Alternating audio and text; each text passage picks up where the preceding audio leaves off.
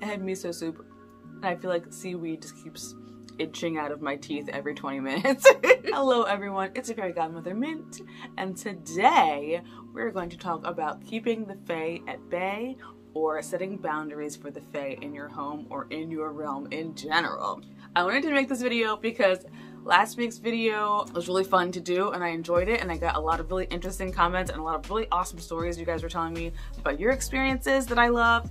And also a lot of people were saying, you know, to set boundaries. You know, my gosh, the fae aren't allowed in my bedroom, blah, blah, blah, which I totally understand. And yes, that is so true. You definitely have to set boundaries with the fae. When it comes to me, personally, the Mint, my boundaries are very clear with them. I've been working with them since I was a child, and we have a very particular relationship that is personal to me and the fae. It is very particular. They're not allowed to encounter my son or my husband, but with me and my cats, we are open because that is how we have created our relationship. That's how it is. And it's not one of those kind of like symbiotic relationships, like like they're like draining my life or energy or anything like that. I'm not like allowing them to take control of me or anything like that. It's not that kind of situation. It's just we have a very particular relationship for a very particular reason, and that's why they are allowed to approach me while I'm sleeping. They are allowed to come into my bedroom, you know, to talk to or to communicate somehow with me personally, and they're allowed to pop up whenever they want for me, like for me in particular. And this was something that I asked for a very long time ago. In my teens, I think we made this agreement. And it has never been an issue for me. I've never felt like I was in danger. I've had a few like, you know, some of those things, some little frightening moments, but nothing ever to the point where I felt actually scared or frightened for myself, my safety, my life, anything like that. Not at all, ever. And I have seen the little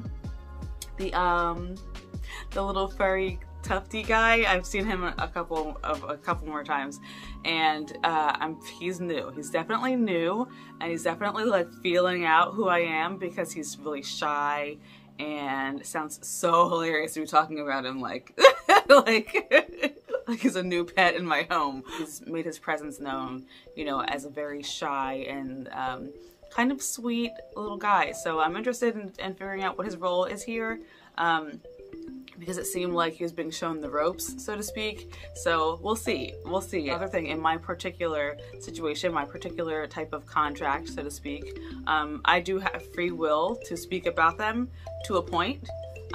Anything that goes on between us that's personal is mine, just like anything that goes on between you and whoever you work with is yours. You don't have to tell anybody anything, but I do have permission to say a certain amount of things, and so I will, because education and understanding about the fae realm is important. It's important to me, it's important to them, it's important that people who are aware of them know how to interact with them and know how to respect them. So ching ching. Anyway, so I did want to talk about this because yeah, people were making such great points in those comments about keeping boundaries set, and that it's really important to keep those boundaries set because, like I said, they will pop up sometimes, you know, anywhere and need you to do or say or perform something in particular, and you may not want them to be in that space right now. You know what I mean? Like you could be on the toilet having a leisurely poo and they're just like, "Hi, can you mow your freaking lawn?" Or, you know, whatever, stuff like that. And yeah, the things that we talk about, the things that I'm asked to do are mostly just like, hey, there's a bunch of trash down by the park and it's gross, could you clean it up?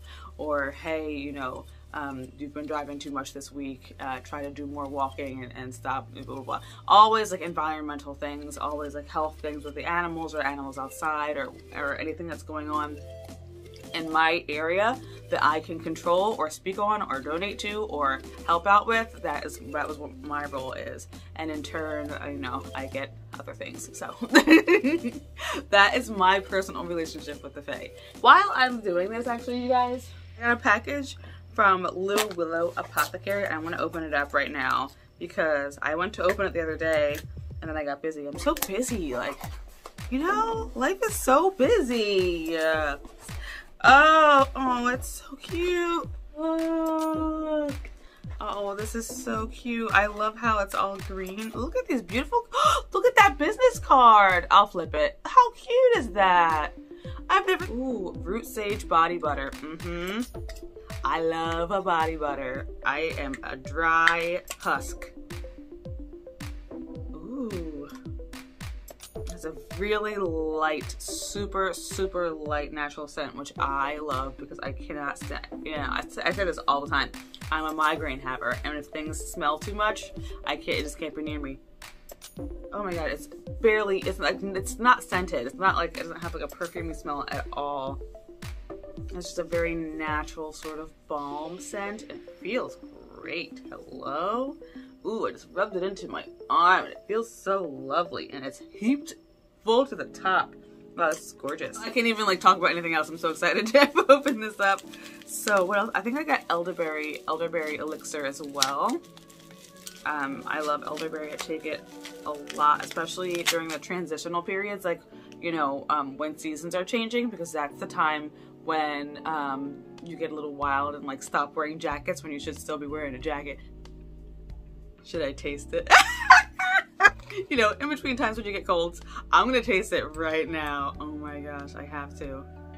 I just must, because elderberry is, I love it. It's like super rich raisin.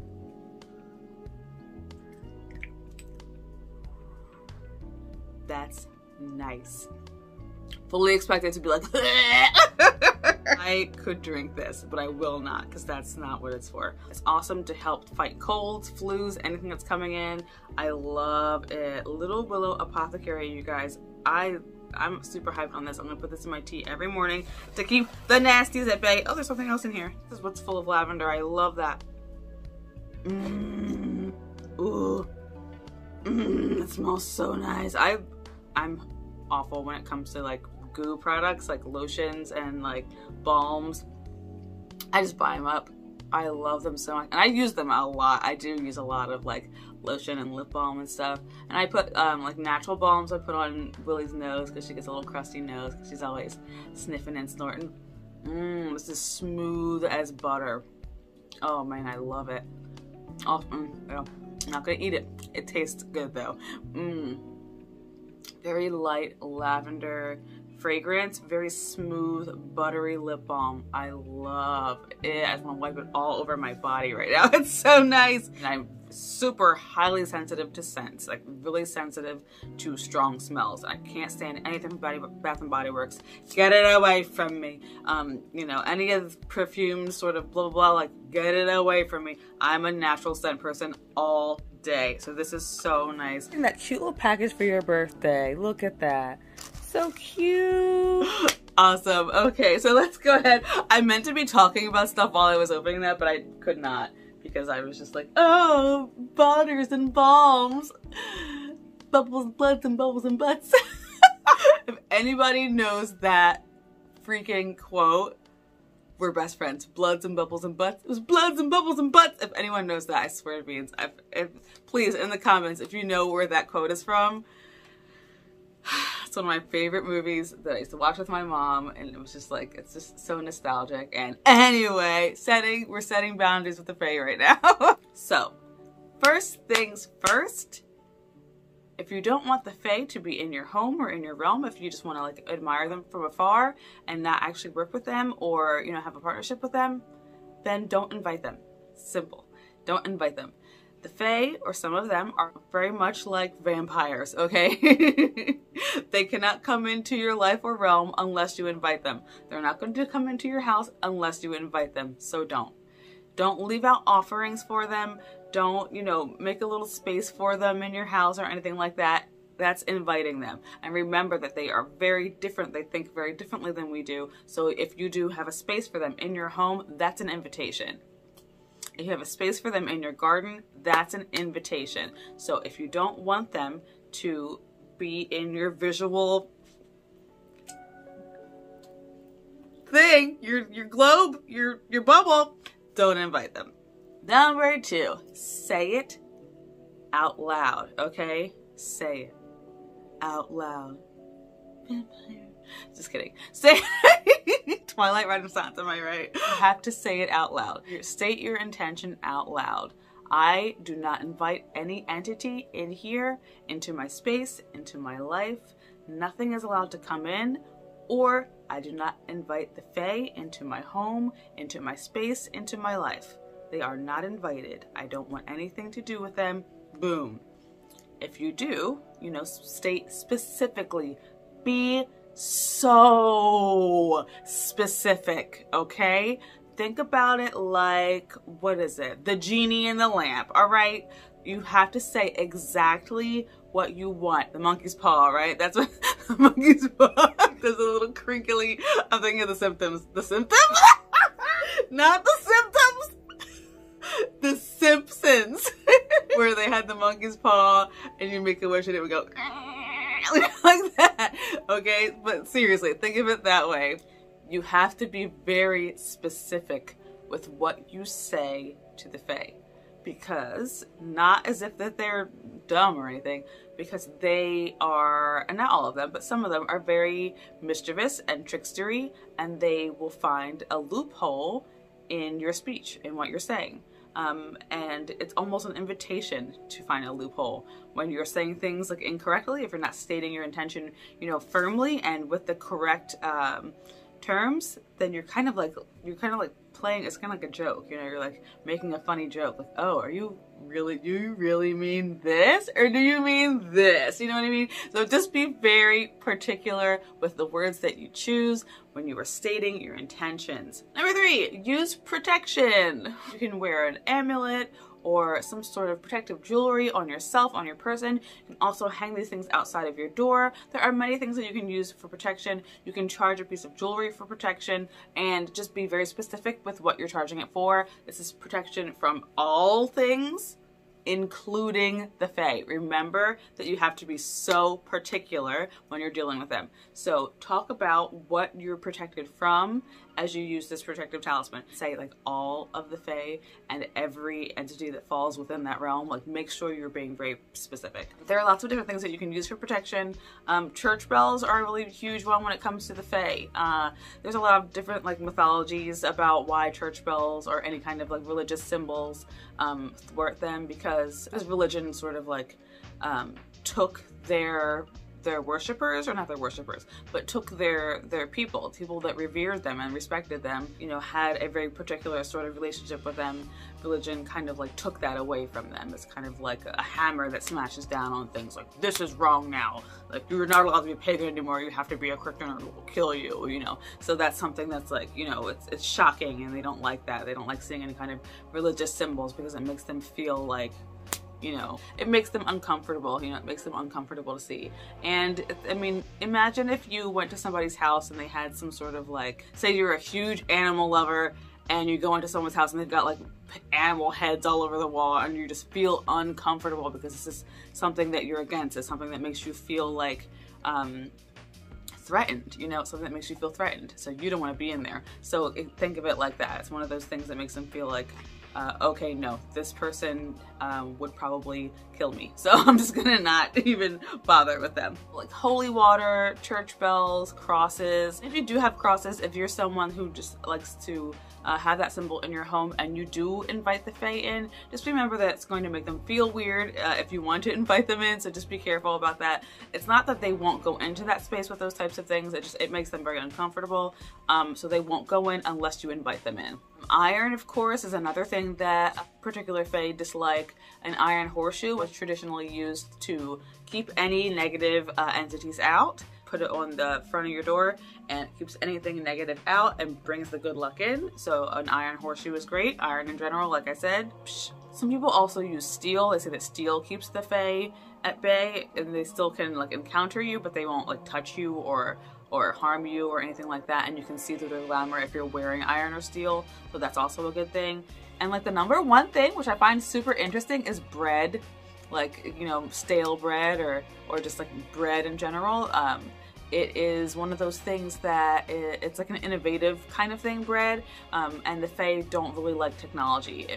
And you would think, like, you know, that they would love bread, you know, because it's often given as an offering to the fae. Bread and cream, like fresh bread and cream and just like freshly baked bread products are often given to the fae as a gift or as an offering.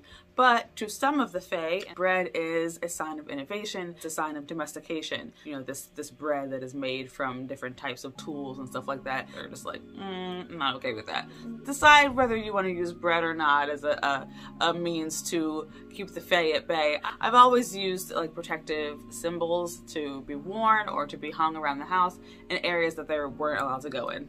And last but not least, St. John's wort. The herb, St. John's wort. It's a very mind stabilizing herb, and it also helps to calm the mind and to kind of shut you off from a lot of different ways of thinking. And not in a negative way, but in a way that helps you to focus and to be able to work on like the task at hand. And it kind of takes away from that fantasy, that extra sight that you may have naturally. So it's one of those things that kind of like separates the magic world from the mundane world, so to speak. For someone to cut off that part of themselves, or for an herb to represent like the separation of magic from mundane, it's kind of scary, you know. It's something that erases you. It's kind of like an eraser herb, and that's terrifying. Nobody wants to be erased, nobody wants to be forgotten, you know what I mean?